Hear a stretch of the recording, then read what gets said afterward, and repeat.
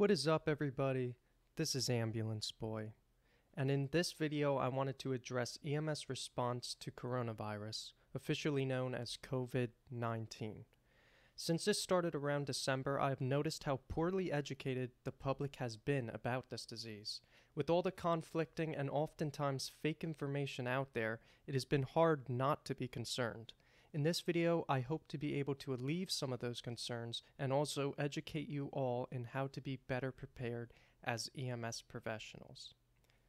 Before this video begins, I want to give a disclaimer.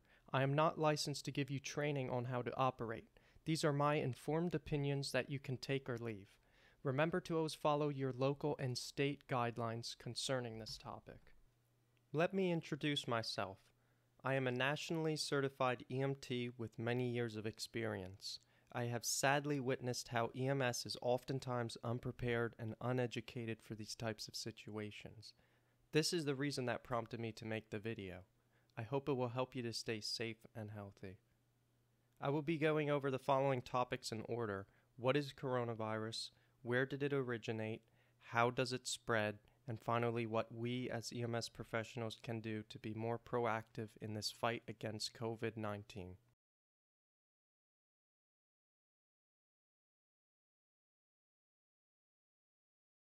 According to the CDC, coronavirus is a group of viruses that are found in animals.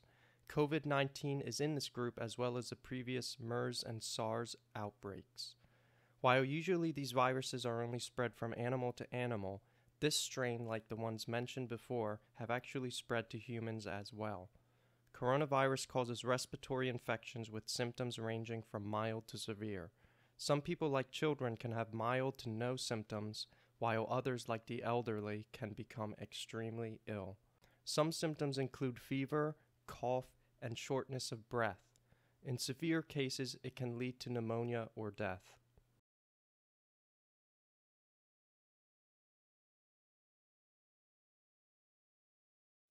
It was first noticed by Dr. Li Wenliang around December. He stated that it was similar to the SARS outbreak of 2002. Sadly, he became infected and died in February. This specific strain's origin is believed to have originated from bats. It is still not fully understood how this transfer happened, but it is thought to be linked to Huanan Seafood Wholesale Market, which is a live food market in Wuhan, the capital of Hubei province. The market was later closed and quarantined by Chinese health officials.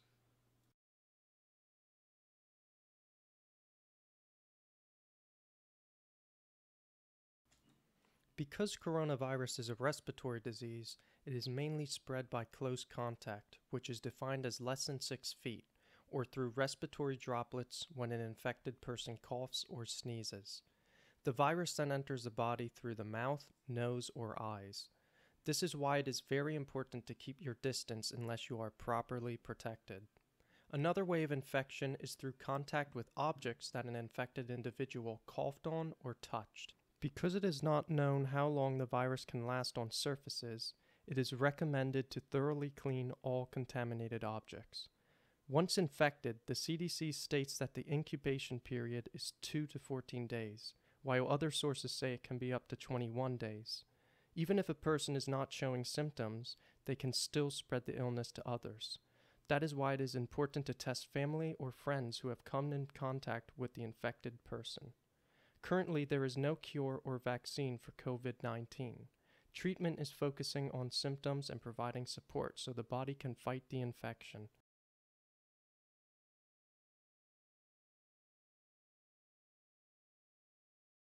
We have all experienced how a call can turn out to be totally opposite of what we thought it would be. As EMS professionals, we are often thrown into uncertain and unsafe situations. Because of this, critical thinking is key. When we think about scene safety, we think of car accidents or assaults. While these calls do have their dangers, we oftentimes overlook how unsafe the call for a sick patient can be. We don't always know what the patient has or if it is contagious or not. So what should we be doing to prepare for these calls during this unclear time? When we get the call, we should start thinking what we will need for that particular emergency. Car accidents need a high visibility vest and head face protection, and assaults will need police presence. But what do we do for the regular sick calls? When someone needs help in an emergency, they call 911 and are connected with an emergency operator. The operator should then be trying to understand the nature and location of the emergency and what resources will be needed to handle it. While doing so, the dispatcher should also be getting basic information like pertinent medical history and screening the call for potential hazards to emergency crews. It is recommended that the dispatcher should have a modified caller query for any PUIs or persons under investigation. A PUI is someone who is likely to have COVID-19. When the first outbreak of the virus happened, the criteria for a PUI was someone with symptoms who had traveled from mainland China in the last 14 days, or someone who was exposed to a confirmed case of COVID-19. With the spread of the virus now worldwide, a PUI is more difficult to determine. Any respiratory infection or pneumonia of unknown origin should raise red flags. In a perfect world, the dispatcher should be letting us know if we are going to a potential PUI. As we all know, this is not a perfect world, and oftentimes the information we receive from dispatch isn't always accurate. Because of this, we always have to be prepared for anything.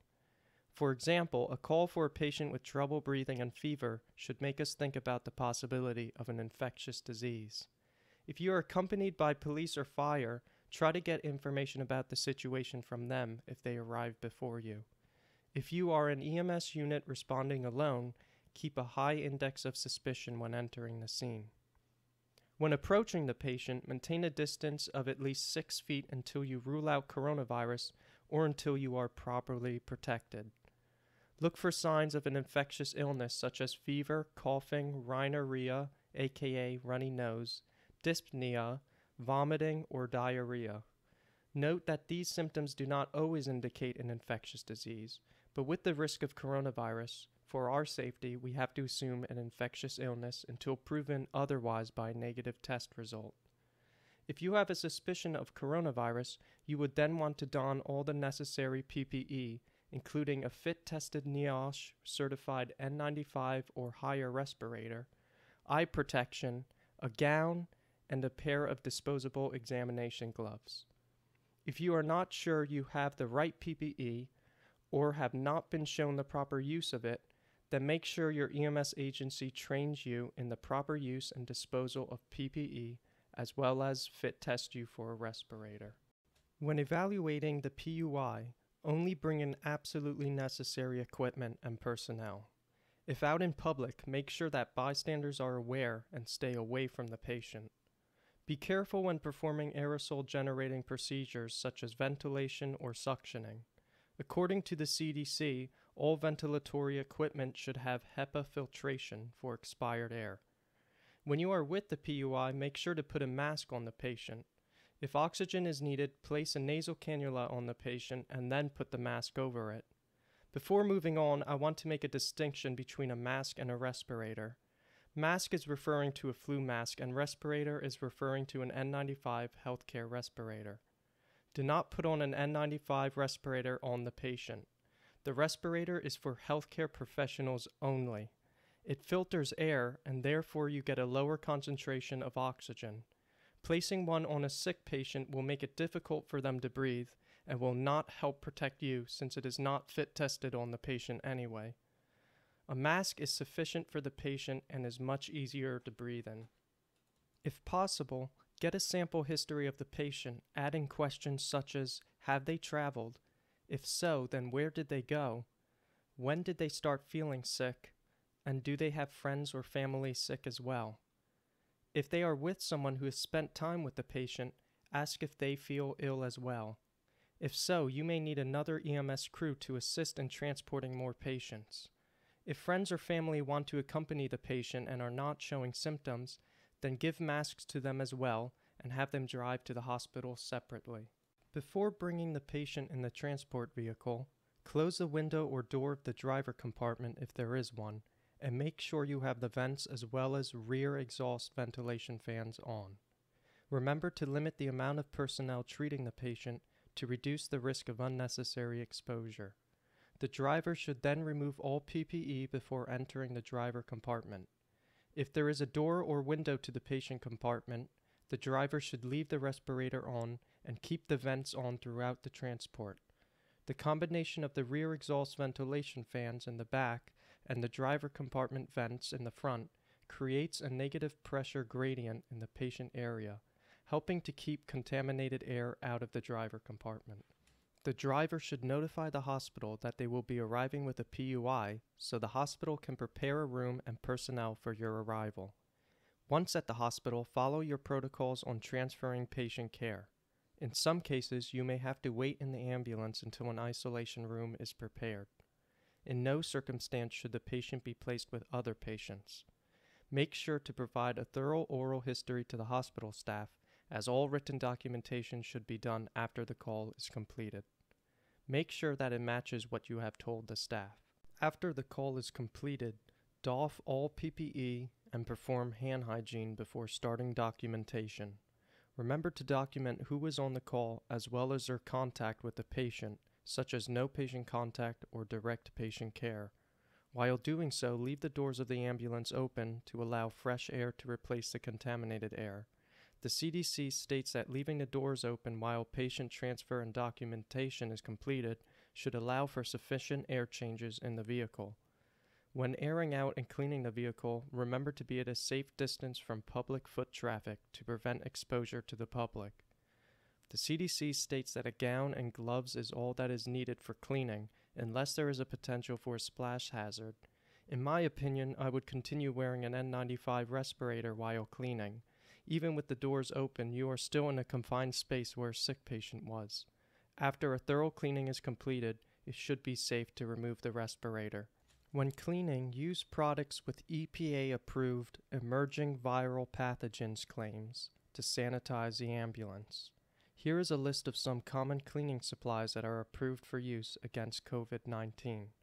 Lysol disinfectant spray, Clorox disinfecting wipes, and Sanicloth prime germicidal wipes, to name a few.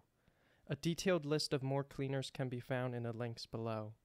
Remember to use the instructions of each specific cleaner, as some need to remain wet on surfaces longer than others.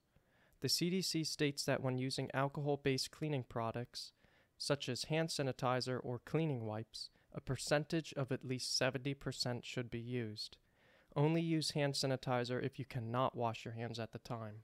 Remember that hand sanitizer never replaces hand washing, which should be done as soon as possible. Make sure you have enough biohazard bags on hand when cleaning the ambulance.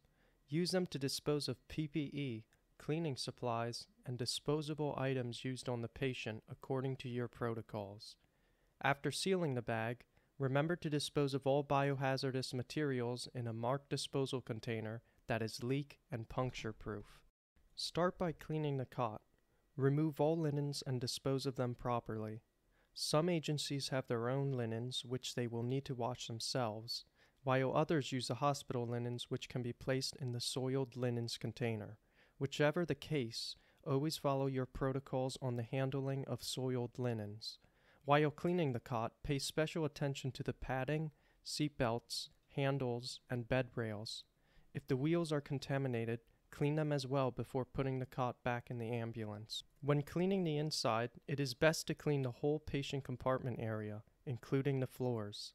Clean all the walls, cabinets, ceiling grip bars, lighting and AC control panels, door handles inside and out, as well as any reusable supplies such as blood pressure cuffs, stethoscopes, and pulse oximeters. Clean all equipment that was used such as jump bags, stair chairs, reeves, backboards, oxygen equipment, etc.